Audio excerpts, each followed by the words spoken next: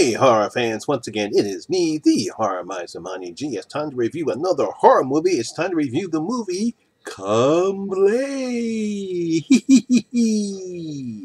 Now, Come Play is a 2020 American horror film. It was written and directed by Jacob Chase, based upon his short story called Larry. Now, the film stars Gillian Jacobs, John Gallagher Jr., and Ancy Robinson. I think I pronounced his name right. Now, in this movie, a monster named Larry manifests itself through smartphones and mobile devices and is determined to make an autistic boy named Oliver his new best friend forever. Ooh. Now, as a parent, I had some difficult times in raising my son, but I can't imagine trying to raise a child that is autistic.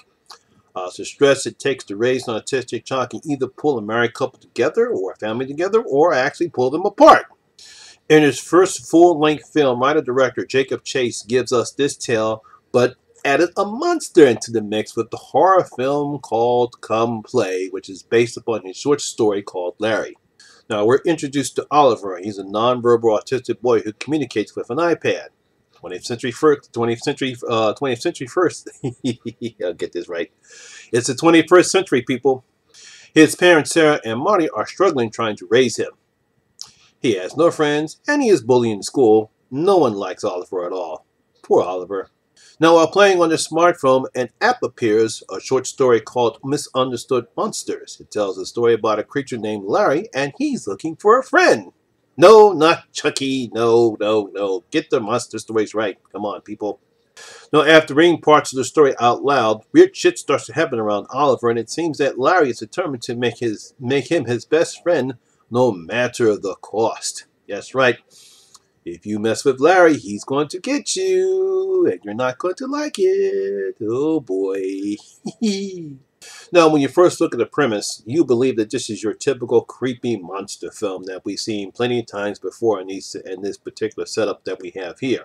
You see, you have a disabled child, parents are struggling, and here comes the monster trying its best to take the child away because it feels as though you're neglecting it because of his disability, and I'm going to do right by this child. But the parents realize that they will work together, kick the monster's ass, and save their son. Yay, parents, yay! Nope, that's not how this story is.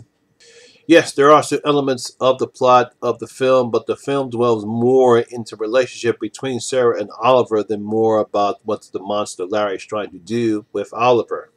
One of the interesting things that Chase uses is the different dynamics that Sarah and Marty use in dealing with Oliver. You know, see, Marty likes to play with him and shower him with gifts and tickle him and have fun, while Sarah has to deal with the aftermath of Marty's outbursts, his lack of communication. And she worries she's not doing enough to make him happy. We see this aspect right around the second act of the movie, where we see Sarah struggling with Marty when he can't communicate because he can't talk. But then Marty comes in, he tickles him, he saves the day, he plays with him, and we can see the stress that's happening between Marty and Sarah because they have both different ways of trying to deal with Marty's autism. Now, I'm sure most people who've seen this movie will compare it to the Babadook.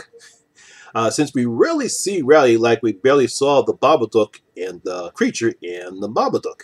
However, Chase makes sure that Larry is frightening and scary, especially during the sleepover scene, by scaring the crap out of boys. Not that these kids deserve it, but they kind of did. But I just like that scene during the sleepover where we see how we actually don't see Larry in real life, but if you take the app and see him, you can actually see him in this real creepy scene, and it scares the shit out of the boys, which I thought was a very effective scene right there.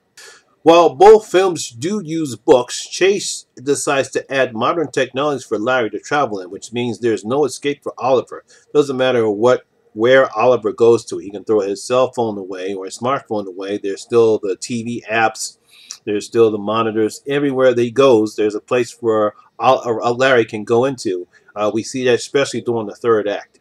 Now, Chase does a good job in pacing the film, focusing more on the relationship between Oliver, Sarah, and Marty and the effect Larry has on them. There's one particular scene where obviously we feel as though that we think that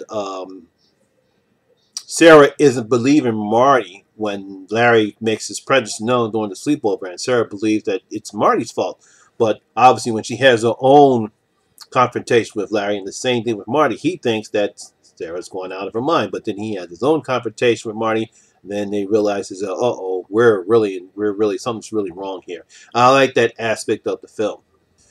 Chase does a good job in keeping Larry in the dark, using shadows and light to create the tension and suspense you needed to make Larry the monster that he is. We never really see the full Marty effect. Even in the third act, when Larry comes into this world, we really don't see the full creature. We see him in the shadows. There's a nice scene where we see both Sarah and Oliver standing behind, and we see shadows of Larry going back and forth. It's a great way to create the monster without him being seen. Gillian Jacobs from the TV show Comedy Community is simply wonderful as Sarah. She gives Sarah the strength, frustration, and love that a mother should have when dealing with a son like Oliver. John Gallagher Jr., he's okay as Marty. While he plays the good parent, he does what is necessary to raise Oliver, even if it means he has to leave Sarah because of their disagreements on how they feel that they should deal with Sarah. But he does what he's necessary. He's not necessarily a bad father or a bad husband. It's just that the stress of trying to deal with an autistic son, unfortunately, decides it's too much for their marriage, so they decide to separate. And you really got to give props to child actor A.C. Robinson, who plays Oliver. I mean, he does a fantastic job in showing the frustration Oliver has with communicating his encounters with Larry, especially learning a secret regarding a friend of his and dealing with Sarah. There is a plot that's revealed. I was right around the third act of the film. And it's like, oh shit, that's something I didn't expect to see. And that sort of comes into play of how Sarah tries to deal with Oliver as opposed to how Marty deals with Oliver. It's something that you really don't see that much of in a movie like this, but similar to The Babadook and same here, it's focusing more on the relationship between a mother and son and a father and son dealing with an autistic child as opposed to dealing with the monster. The monster is just another obstacle that's in their way. Now, he does all this without speaking a word and doesn't overdo it to the point where he becomes annoying. No, he doesn't make a lot of noises. He really does something with his fingers because autistic kids, they don't want to have a lot of stimulation. If they have too much stimulation, then they'll go crazy.